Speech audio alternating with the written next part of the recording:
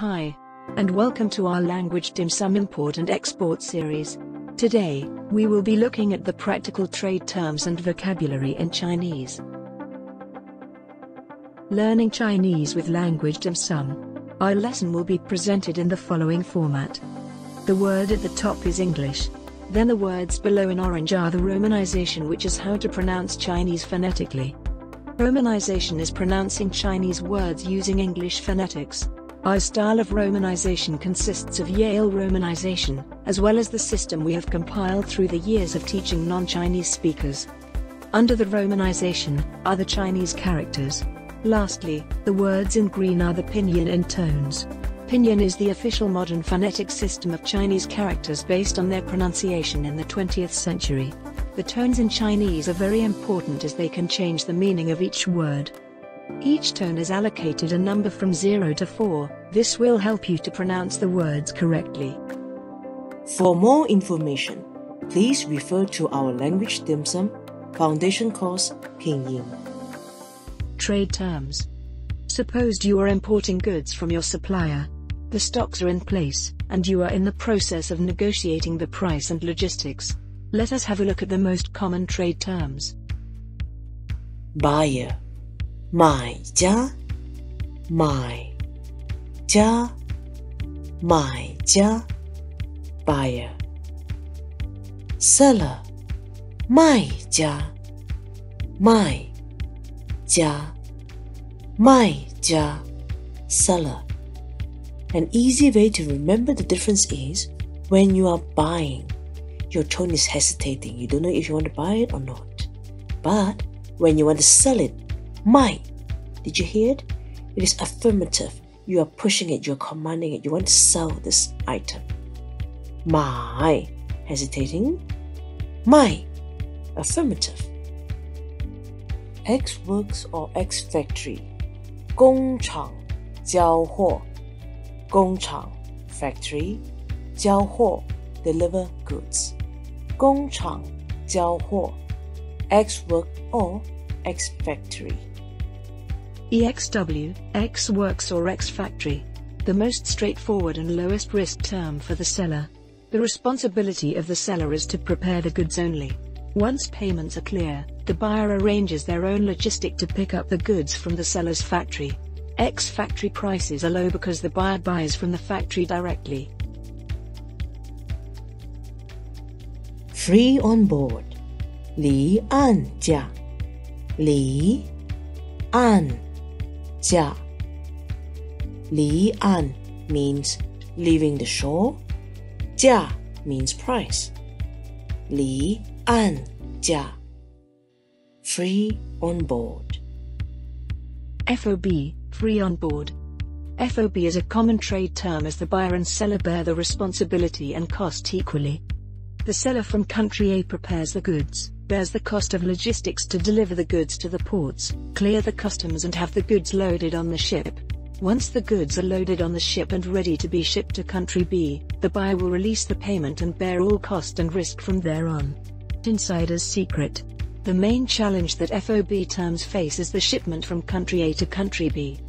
Some incidents occur where the buyers release the payment because there is proof that the goods are on the ship. But for some strange reasons, the shipment does not arrive at the designated ports. That is why most buyers preferred the CIF method. Cost, insurance and freight, where they are willing to pay a much higher fee to ensure that the goods will arrive at their designated ports before they release the payment. The colloquial Chinese term for CIF is 到岸价. 到岸 means reaching the shore. 价 means price. 到岸价到岸价 the colloquial term for CIF. Costs, insurance and freight. 成本保险加运费成本 cost 保险 insurance 加 add 运费 freight 成本保险加运费成本保险加运费。The CIF terms protect the risk of the buyer because the seller will have to bear the cost of the goods, logistics to the ports, custom clearance, 10% insurance based on product cost, and freight cost to the designated port. In the seller's point of view, they are willing to take this risk because they have the capital to do so, and the price setting will be much higher. Once the goods reach the buyer's designated ports, payments are to be released. As the method of payments, we can choose from the following methods.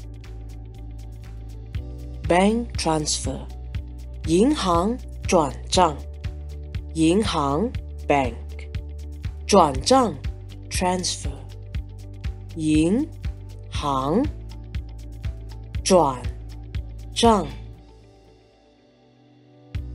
银行转账 bank transfer